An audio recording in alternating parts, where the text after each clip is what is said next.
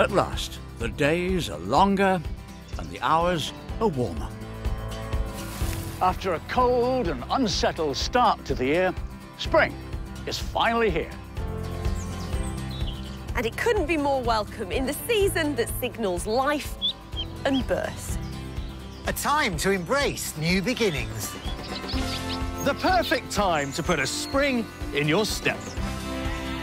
Time to forget winter's cold and the rain and enjoy the spring countryside in all its glory. All week, we're travelling the length and breadth of the UK. You know, we talk about the summer of love, but this is the spring of love, isn't it? Bringing the very best seasonal stories that matter to you. How do they kill? It turns it to liquid soup. Oh, it's like a cartoon villain. Welcome to Country File Spring Diaries.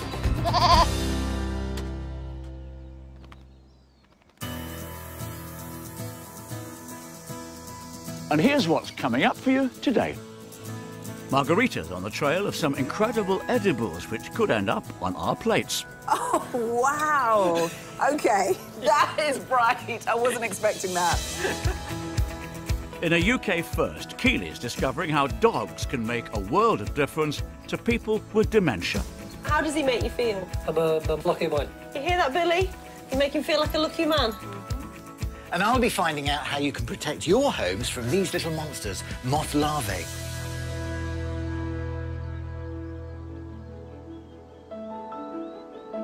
We're spending all week here on the Malvern Hills, 9 miles of rugged peaks perched on top of rocks that date back almost 700 million years, some of the oldest in the UK.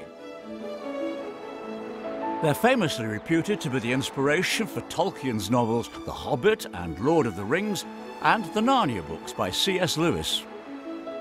And you only have to look at these breathtaking views across Herefordshire and Worcestershire to understand why. Not surprisingly, these hills are a paradise for dog walkers. But as we're increasingly discovering, man's best friend is so much more to us than just a companion. It's a sad fact that every 3 minutes in the UK, someone develops dementia, a life-changing brain condition that's predicted to double in the next 30 years. Keely's in Scotland finding out about a British first, a groundbreaking initiative. Could dogs be poised to help work miracles? Our canine chums are a lifeline to so many of us. More than 7,000 disabled people rely on them to lead independent lives, and some can even sniff out cancers. But today I'm in Dundee to meet one truly remarkable pioneer. This is Billy. He's the UK's first ever dementia dog trained to work in the community. Billy is helping George, who was diagnosed with dementia 6 months ago, and it's set to be a partnership made in heaven. Clever boy, Billy. It's a clever boy. What makes this guy even more special is that his instructors are prisoners here at HMP Castle Huntly in a scheme which is transforming lives on both sides of the prison walls. It all began just over a year ago with an Ambassador Dog's basic dog training programme for prisoners developed by Paws for Progress. Leader of the pack is Rebecca Leonardi. This is a great idea. Thank you, yeah, we're really excited about this project. Really great opportunity to bring together people and animals and find ways of really bringing the great benefits to everybody involved. So why prisoners? So it's developing really valuable life skills. We're thinking about things like developing patience, nurturing and caring skills. And actually, when you're learning about positive reinforcement training, those are skills that can be applied across many different areas of life as well. And for the men here, there's many who've spoken about how fabulous it is to feel like they're doing something which is really making a difference and a way of really being able to rebuild their lives as well, ready for their reintegration back into the community. The dogs must get a lot out of it too. They certainly do, and especially like the dogs you're seeing here today, who are young dogs who are full of energy and love to learn new things and love to be kept active. And they're just lovely to spend time with, aren't they? They are, they are. You generally find that when the dogs are in the room, everybody's smiling, and it's just fantastic.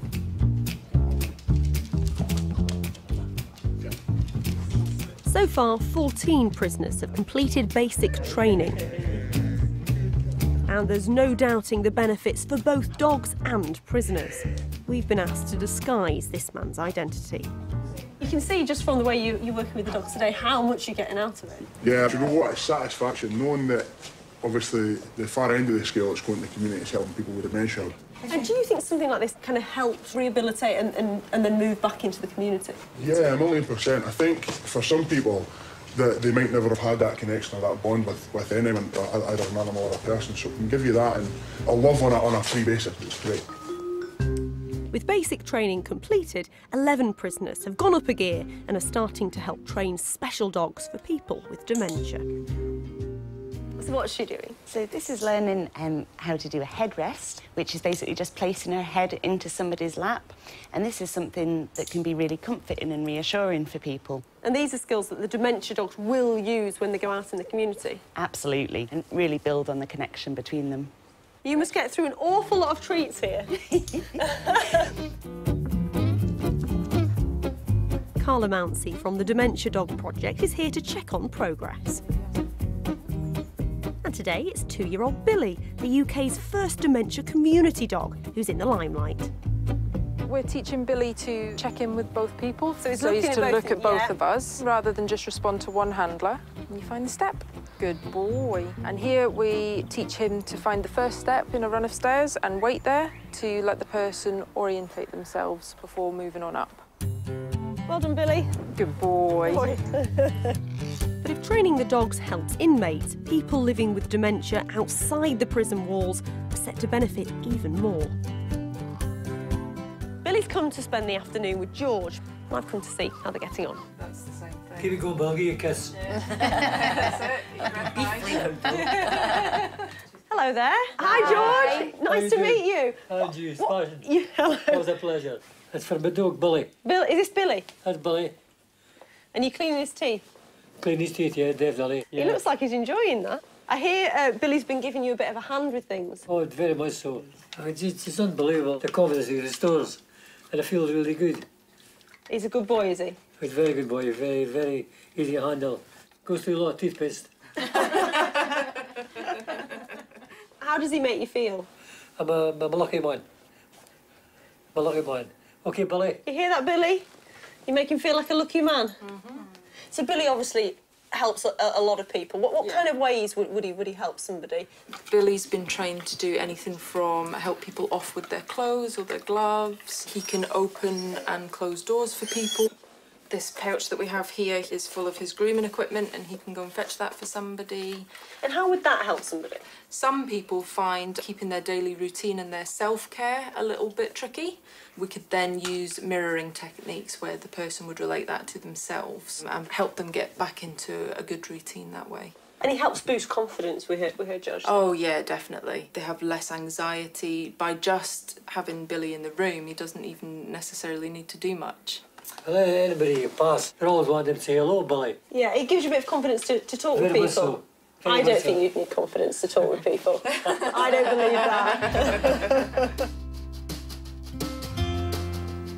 This is Billy's third visit to see George, who will be one of Billy's clients in this pioneering project. They will now get together once a week with a support worker, and it's making all the difference in the world to George and his daughter Claire. You'd had such a great character. It must be nice to see him positive and out and about like this. Yeah, it is great, it's good. It's something he likes to do. He likes being out and about. He loves outdoors and getting the fresh air and stuff. And sometimes he goes through times where he can't be bothered. So having Billy being there and taking him for a walk, which he enjoys, is a great thing. As a carer, do you think a scheme like this will be really valuable? Very valuable. I think it's really good because I'm also working as well as helping care for my dad. So knowing that somebody's going to get my dad out and about, doing the things he wants to do, achieving those goals, getting him less isolated back in the community, is a great thing.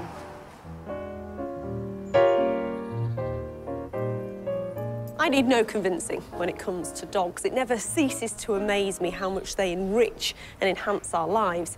And if we needed any evidence of that, well, it's Billy and George. Good boy, Billy. What a truly inspirational story. And let's hope that George and Billy enjoy many more years of good companionship.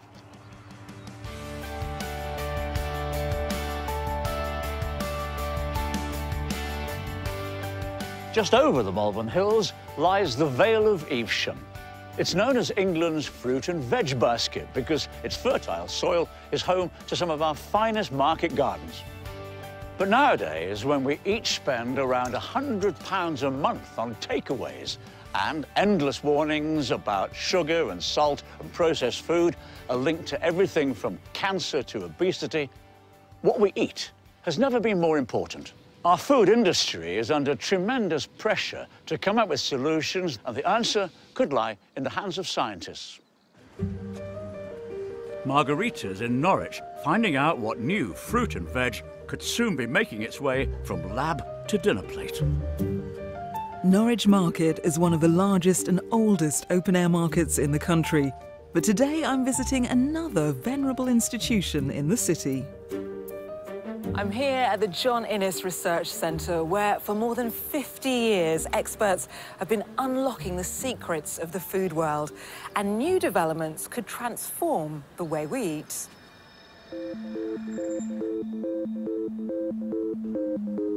Professor Kathy Martin is at the helm of the latest research into the food of the future. Top of her list of weird and wonderful produce, purple tomatoes. So what's so special about them? You're probably much more used to seeing tomatoes like this, but we were interested in trying to see whether some of the compounds that are present in berries, so like blueberries and blackberries, which are thought to be healthy, could also be made in tomato, because it's the most common food that's eaten worldwide. You have it in a lot of basic foods like pizzas and in ketchup as well.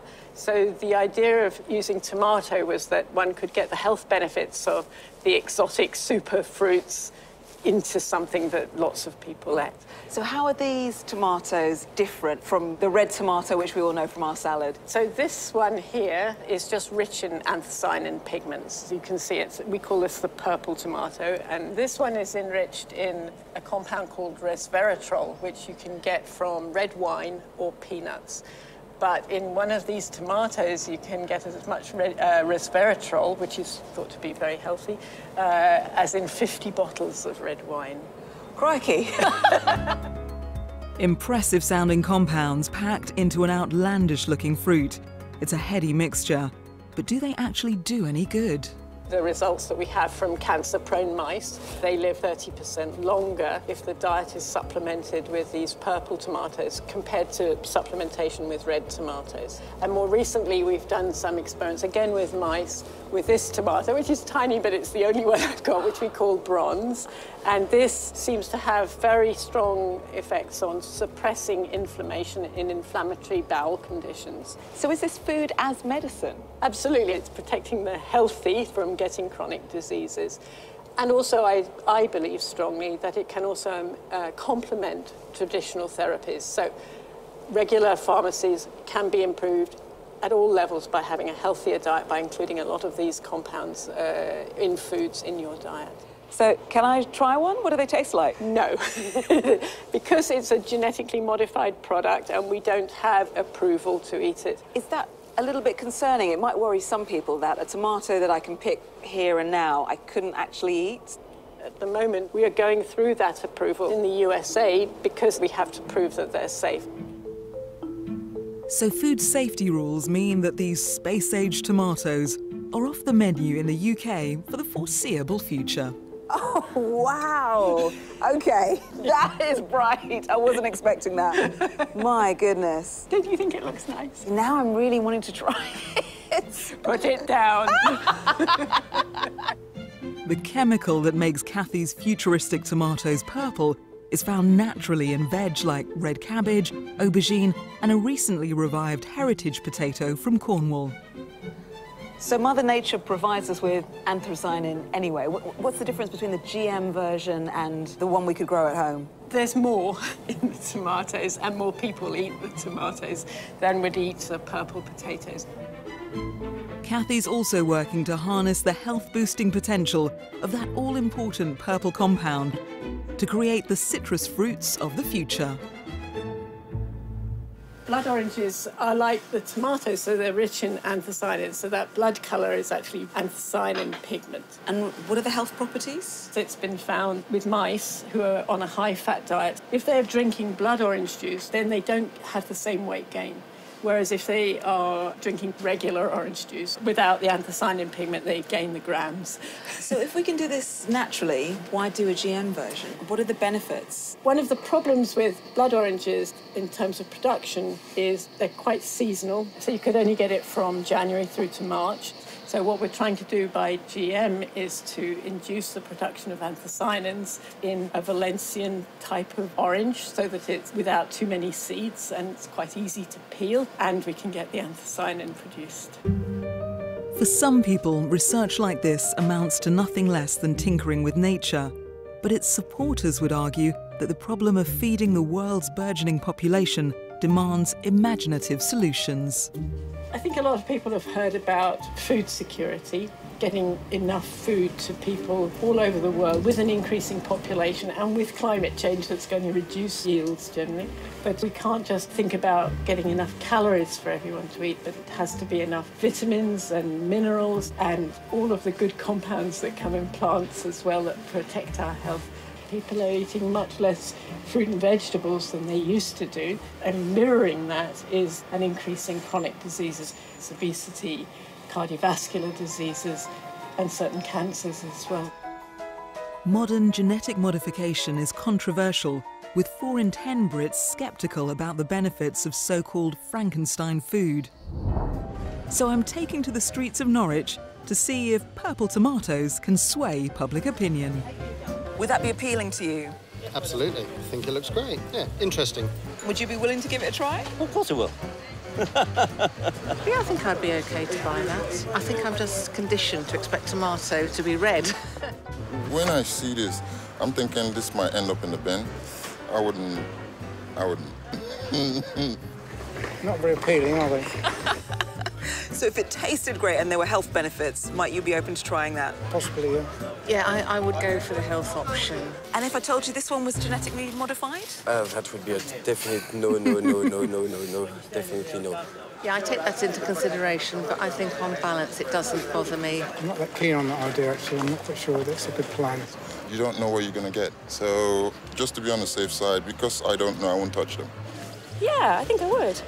Yeah, especially if I had an illness that it would benefit me to have genetically modified. I don't know, would you? So out on the streets of Norwich, a mixed bag of responses to our purple tomatoes. But with the world's population set to increase by a predicted 35% in the next 25 years, there's no doubt that food, its production and nutritional value will continue to be a major issue for us.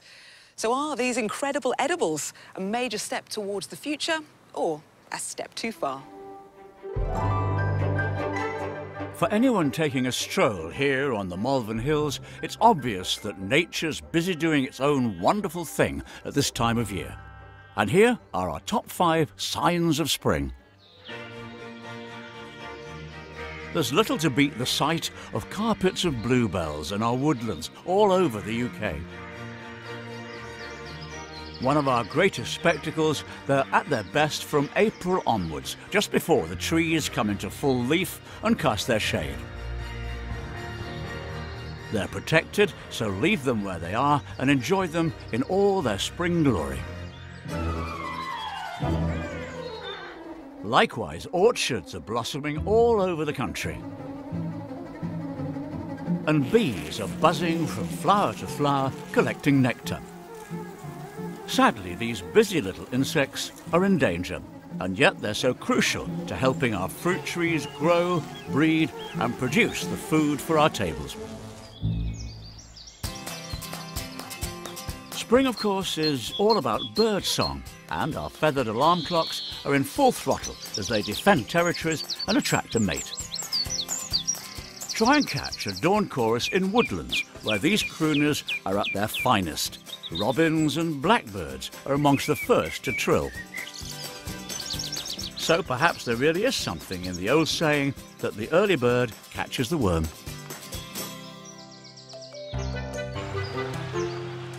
In wooded lakes and ponds, especially in south, central and eastern England, look out for mandarin ducks, reckoned to be the most beautiful ducks in the world. The female makes her nest in hollows of trees, and when her ducklings hatch, they have to do a Bear Grylls to leave the nest. At just 24 hours old, they parachute to the ground, pick themselves up, and then trek up to a mile to the nearest pond.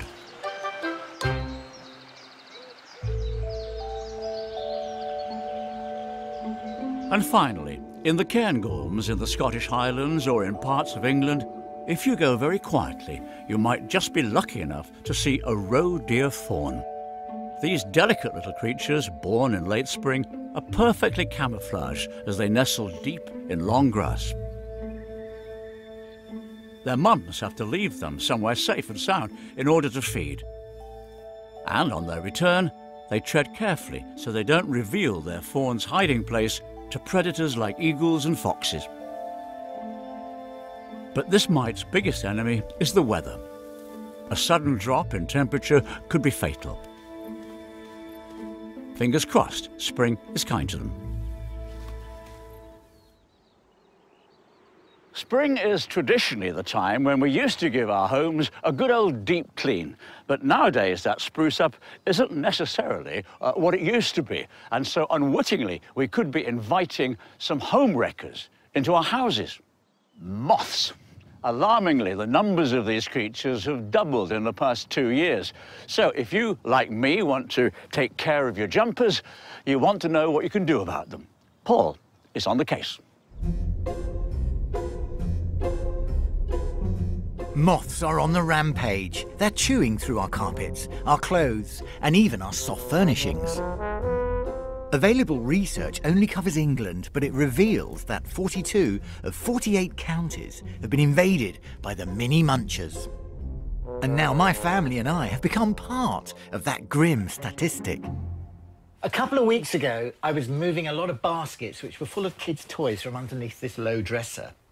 And I discovered bald patches in this carpet. This is a pure wool carpet, which has been down about 9 years, but it's been eaten, really been chewed away by moths, and it really did freak me out. So I've ripped most of the carpet out and I've replaced it with this brand new floor. So I've just got this bit to get rid of, and then we will be carpet-free and hopefully moth-free. But goodness knows how long that has been going on for, underneath our noses. As house guests go, they've got to be one of the worst. They multiply like crazy, with one moth laying 100 eggs in just a few days. And it's those larvae that make a meal of fine fabrics, causing hundreds of thousands of pounds worth of damage every year. But it's not just family homes that are under attack. Nothing escapes the monster moths. Some of our grandest houses have problems, and yes, in all likelihood, even you know who. They're a real problem as old as time itself. And Dee Lauder from English Heritage has popped round to show me how they're busy tucking into our national treasures. Hi, Dee. Hello, nice to meet you. Basically, I brought some photographs to show you of clothes moth damage, and these were all items from Brodsworth Hall in South Yorkshire near Doncaster. It's a Victorian mansion we took on, and we found lots of evidence of very old moth damage, from clothes to carpets. Look at that, they've even attacked the taxidermy. Yep, because they're basically, the source that they're looking for to feed on the larva is protein. Yeah. And all of these are protein-based. So you had a real problem in this house. Have you noticed an increase in moths? Well, from 2009, the amount that we found doubled. OK, yeah. The numbers are still absolutely whomping up year after year after year, because we're now finding that after dust, it's the insect pests that are the next biggest cause for concern, that can be a threat to vulnerable collections that we look after. Yeah, they may be small, but they're predators. Indeed. With the help of the visitors to its properties, English Heritage has carried out research into our moth invasion. It revealed that London and the South East are the country's major hotspots, closely followed by the South West, which means my home in Wiltshire is in the eye of a moth storm. Great. If you think I've got problems, imagine what it must be like in a place like this. Laycock Abbey has over 25 rooms, and they've been fighting the good fight since moths arrived last year. Just down the road from me in Wiltshire, the Abbey started life as a 13th century nunnery. But since the microscopic marauders took up residence, the National Trust's conservation assistant, Kim Gribble's been battling to keep the Abbey's history intact. So tell me more about it. How did you first notice? We were doing our regular quarterly check to see what pests we'd got in the room, and we discovered we'd gone from 1 or 2 on the trap, which is nothing to worry about, to having 107. That's incredible, isn't it? This is one of the traps that we would have found. This one doesn't have 107 on it. No, but there's enough in a small area. There's enough to be worried at the numbers on here, but then we went hunting to find out where the infestation was, and when we pulled back the top sheet on the bed, we discovered devastation. They were in the pillows, on the eiderdown, everywhere. Well, they've certainly had a good go at this, haven't they? Yeah, the reason they've gone for the eiderdown is because it's got feathers inside it, and it's also silk. Well, that's like a gourmet meal, is it? It really is, yeah. They like sort of wool products, animal furs, feathers, and then silks, and then from then on, cottons and things as well. OK. So they do work their way down? Yeah, yeah. They end up with the cheap stuff? Yeah, any natural fibre is game, basically. Really? Yeah. This is terrible, isn't it? Yeah. So what did you do to start with? Once we found the source, we then sort of go through the process of wrapping everything in plastic and either sending it off for freezing or freezing ourselves. OK, so this will kill the egg? And the larvae, yeah. And then while that's being done, we then completely strip the room back and completely clean it from the ceiling down to the floor. Where did they come from in the first place? If you haven't got them, and then all of a sudden you have? Just from outside. Everyone's getting them. There's a massive resurgence. Why? They think global warming is a contributing factor because they can have a more regular cycle. Because it's warmer, they can grow more frequently. Yeah. And then people are moving over to wearing more natural fibres. Yeah. When we were in the 60s and 70s and everyone's walking around in nylon and polyester, you're not getting huge... Tough on the moths. They can't eat them. So now we're all switching back to cottons and linens. They've got food again. My excuse is because I'm busier. I haven't got time to hoover. We're all busier, yeah. There's less hoovering and dusting going on. There is indeed, yes. Yeah, there's no housewives in the 1940s spending the day hoovering anymore. Embracing my inner domestic goddess is clearly the best form of prevention. But let's face it, how many of us have got time for endless housework these days? And of course, we're not helping by making the critters nice and warm in our snug, centrally heated homes. I need the help of Bugbuster Ben Sargent from Wiltshire County Council to help me get rid of my moths once and for all. Now, look at this, Ben. I found them in the dark, lurking underneath there. You can see my carpet's been eaten away. Look at that, underneath the legs of the dresser and all along the skirting board. How long has that been going on? Well, this doesn't look like this has just happened overnight. This has been going on for some time. Let's have a look and see what sort of moth it is first. Straight away, you can see all these little white cases. Yeah. This is a case-bearing carpet moth. So there's lots of them on here. Now, these guys, they love dark spaces and they love a high wool content carpet. They lay the eggs on the carpet, they hatch out into these larvae. Now, these guys then crawl around and it's them that do the damage. And what they've done is they've had a feast here, I can see that. And if we have a little look in this one, I believe, if I give a little squeeze there, you see his head pop out. That's actually disgusting. Actually He's alive. He is. And the whole time, he's been slowly munching your carpet. Is this a bad case in your experience? Is this a lot? Yes, I can see that. They've obviously been here for some period of time. Thanks, yeah. What do you do apart from put an oak floor down? Well, you know, some people, if the damage isn't perhaps as extensive as this, we could treat the carpet.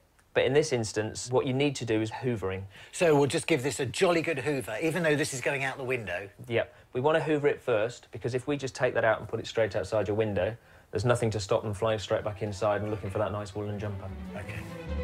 I can avoid the hoover no longer. So while I get busy, here are our top tips on how to beat the moth invasion in your home. Using traps will help you find where they're hiding. Then try repelling them with lavender, cedar or rosemary oil. Moths love dirty clothes, so wash woolies before they go in the wardrobe and store them in plastic if possible. Putting clothes and soft furnishings in the freezer for 2 weeks will kill off moths and larvae. But again, don't forget to wrap them in plastic. And last, but by no means least, hoover everywhere. And I mean everywhere. Just there on the side, just here. on the end of that. Yeah, look at that. You hold that, I'm going to hoover it. There's no escape, is there? They do get everywhere. Right, job done. High five. Okay, let's go. Some very useful bug-busting ideas there, but of course for me, the problem is that with all my jumpers, I'd need a really big freezer. Now, just down the road from here, visitors flock to the Malvern Spring Flower Show. Looking for ideas and inspiration for their gardens. It's the time of year when we get spoiled for choice, and there's nothing lovelier than spring bulbs in our homes. Matt's been in Lincolnshire to find out how British growers have fought back against the Dutch tulip invasion. Grow without being subjected. This state-of-the-art machine photographs, X-rays, measures and gathers data. When I was a young... Best stick to the day job, Matt. For so many of us, the only way that we can get out into the countryside is by car. And as we all know only too well, our roads are becoming one huge traffic jam. In fact, it's reckoned that each of us will spend the equivalent of 32 hours a year just not moving. We have more cars than ever, more than 30 million, and there are plans for 84 new roads and improvements all over the UK, costing £15 billion. Hopefully, they'll stop everything from grinding to a standstill. Among them, a proposed 6-lane extension to the M4 in South Wales, one of the most congested motorways in the country.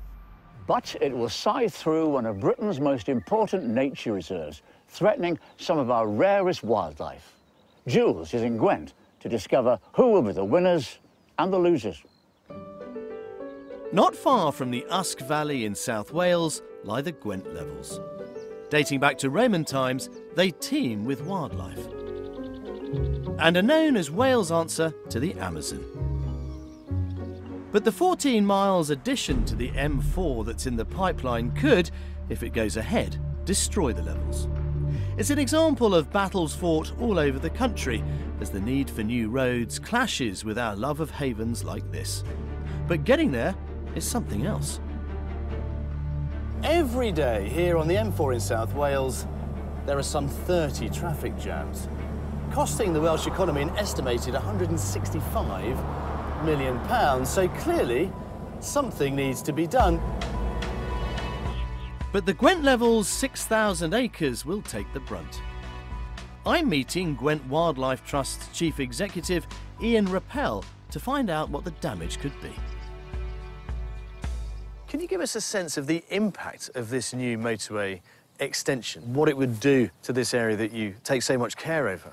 What it'll do is effectively break the landscape. It'll be a barrier to wildlife, both sides of it. A barrier to the 900 miles of rains and ditches here, and the possibility that runoff from that road can get into these ditches. They're very, very sensitive. I mean, if you were to fall in, you'd be... Don't tempt fate. You'd be swimming in a soup of invertebrate life. You know, there's over 150 notable species within these ditches, and that's just the rare ones. The diversity here is comparable to the rainforest.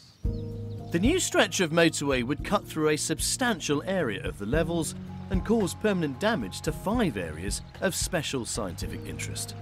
Amongst other creatures, it would also threaten the thriving water vole population, which has been brought back from the brink of extinction.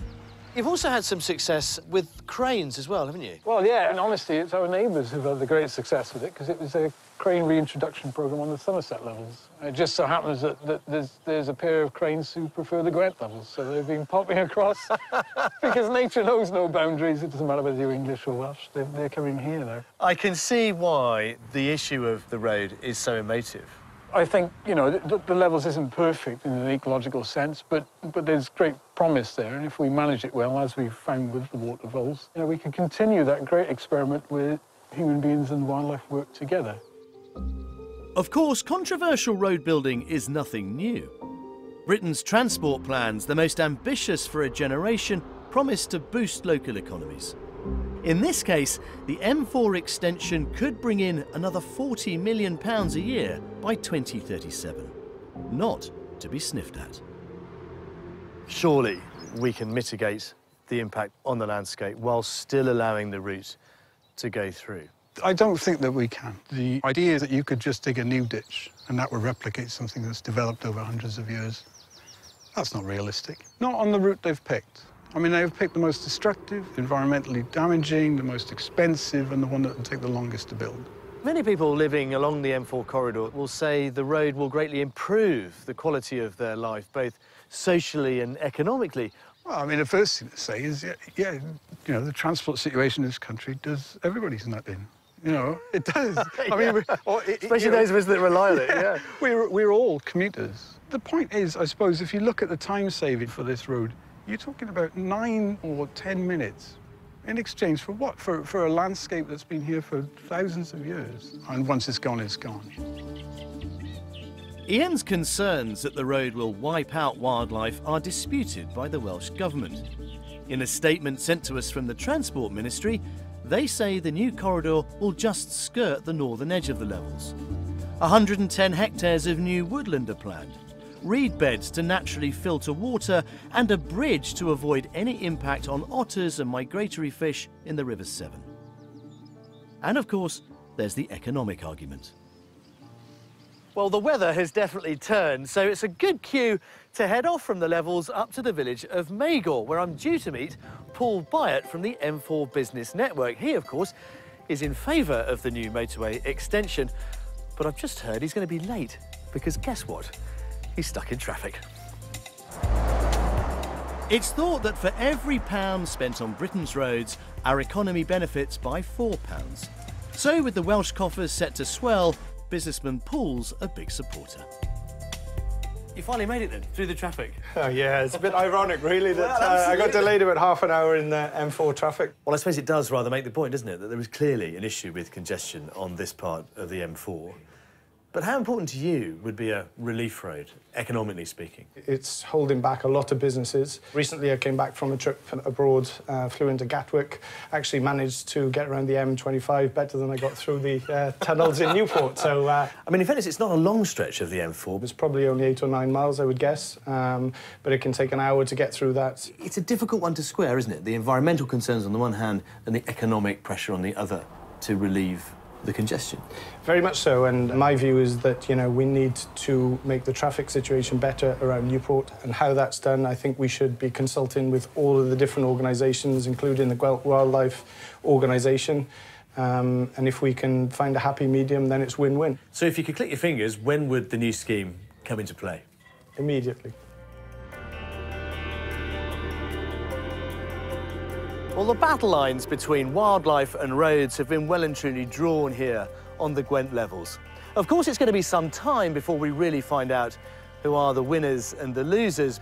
But as it's a dilemma facing many other parts of the country, I suspect it's an issue that isn't going to go away anytime soon. It's quite a dilemma, isn't it? And a decision on the new road is due later this year. In the meantime, do be sure to join us tomorrow for Country File Spring Diaries, when Paul's on canal clean-up duty. That is disgusting, isn't it? Someone's just thrown their household waste into the canal. It makes you want to cry. Margarita's mucking in with an animal rescue squad. We've got a gull coming in with hooks in its beak. And I'll be showing you how our new craze for artisan bread might just land you your dream job in the country. So, goodbye until then.